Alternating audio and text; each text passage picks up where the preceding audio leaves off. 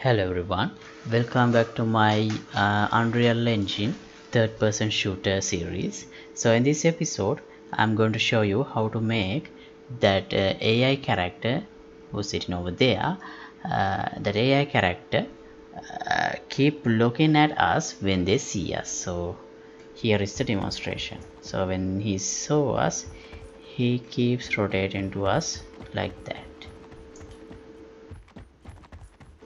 So he pull up his gun, and so once we are out of his range, his visibility range, he unequip the gun and go to relax mode.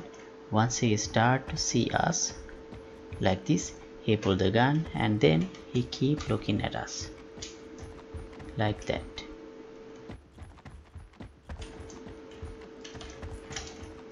Alright, so that's the part I'm going to do today. And so basically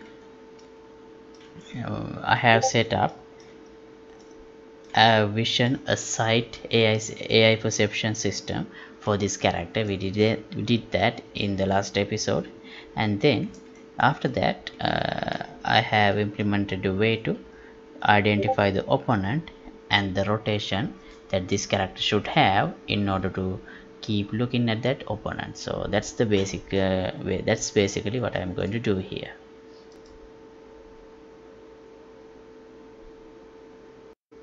So in the current system, when my player character go in front of the enemy characters, they just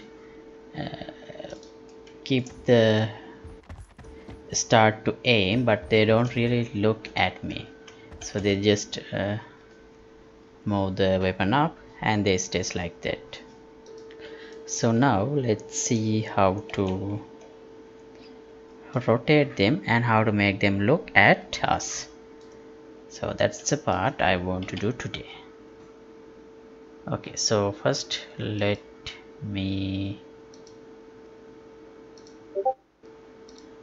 open the AI controller, and basically what I do is aim down,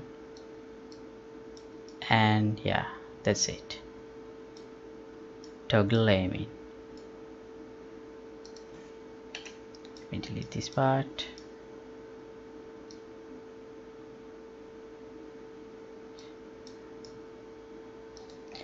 So yeah, first when I start aiming down,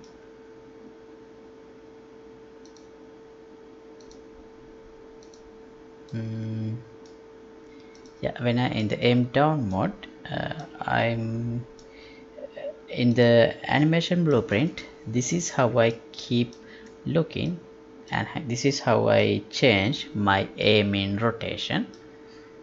So maybe instead of getting the control rotation, if I set up another function to get the target rotation, then I think I should be able to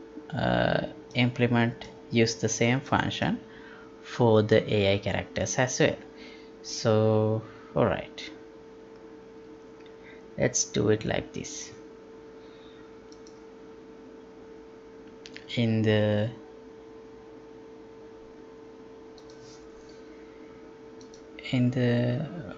PPI character interface, let me open that. It is here. Let's add a function to get target rotation. No, let's call it get aim rotation, and we need to return rotation.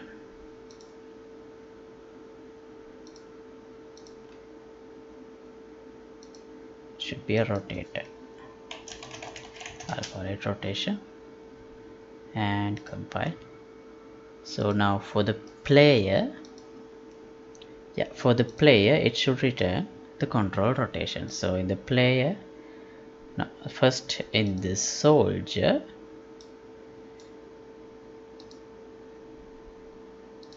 get target rotation. So for the soldier, I'll just return the get character rotation. Sorry, get actor rotation.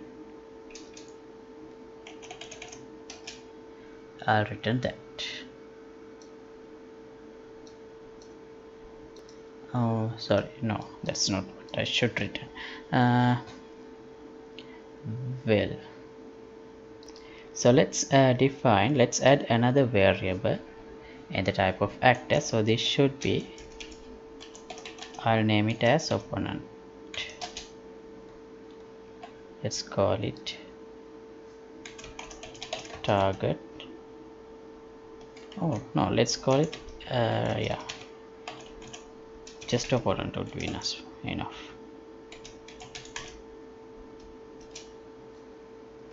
We need double P, right? So it should be in the type of actor, and if the opponent is valid, let me keep this part as a get target, not location, it should be rotation. Get aim in rotation, yeah. Let me delete this.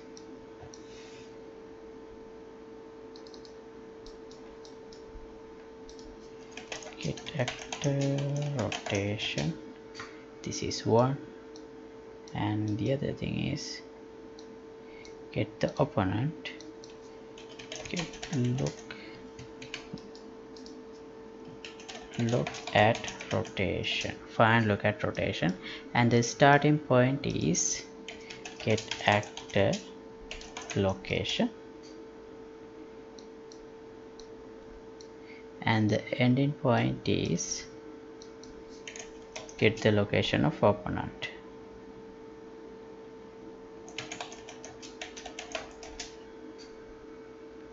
So we should return this if we have a valid opponent.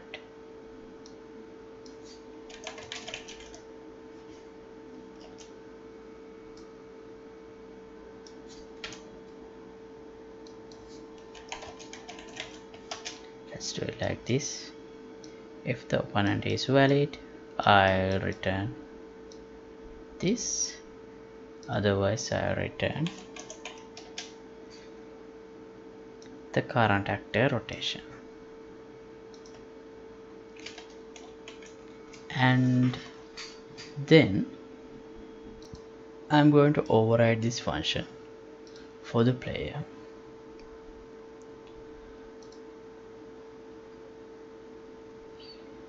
Get aim in rotation. So here, instead of what I have in the parent function, I'm gonna get control rotation and return that. We don't need this part. Then in the BPS soldier, let's use get aim in rotation,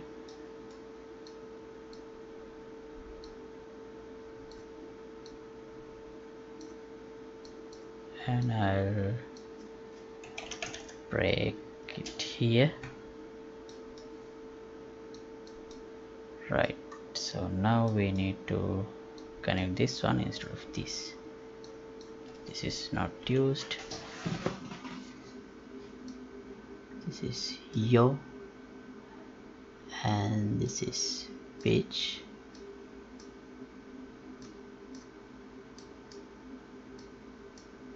and this is also pitch.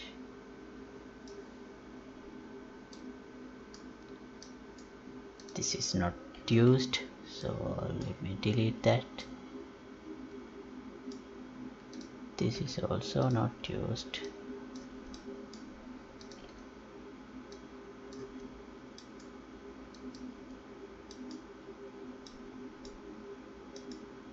So this one should be pitch,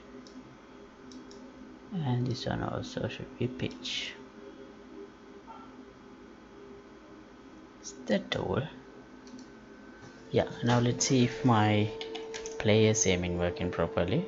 If that is working, then we can look into the AI's aiming. Right, so player's aiming working without any issue. Okay, so now in the AI soldier, so I have this aim down event, and also I'll add another function to the BPI character.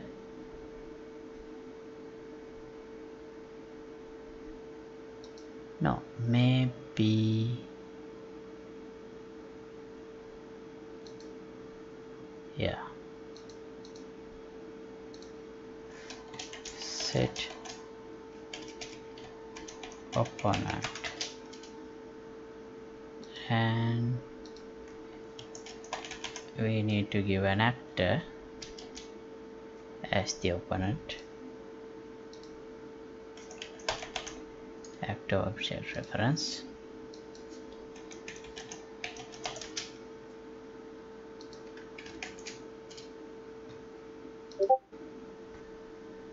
So let's use that here. If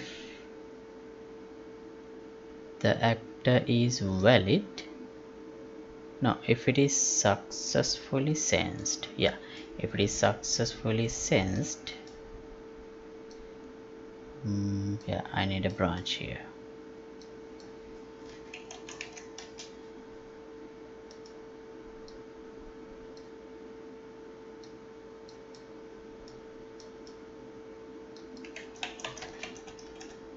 Set opponent with this one, the current actor seen by the AI character, otherwise set opponent with an empty reference, so like this. Now in the CH soldier,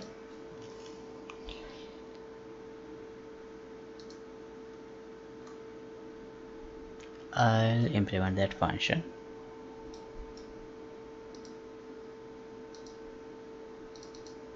Maybe in shooting part. Set opponent.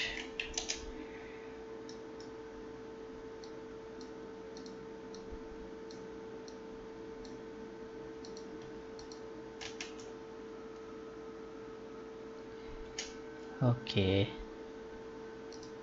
Now shall we see what happens now? Let me delete one of these characters because this guy would see that character as well, and I haven't implemented a way to distinguish the player character and other AI characters. Right, so he's looking at us. See?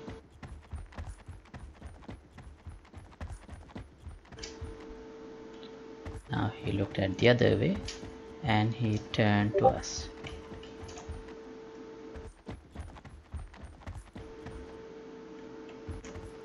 Okay, so it doesn't really look like it has some kind of a offset, but we can work with that, and we have a bug as well.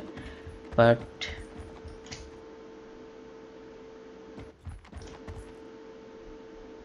okay,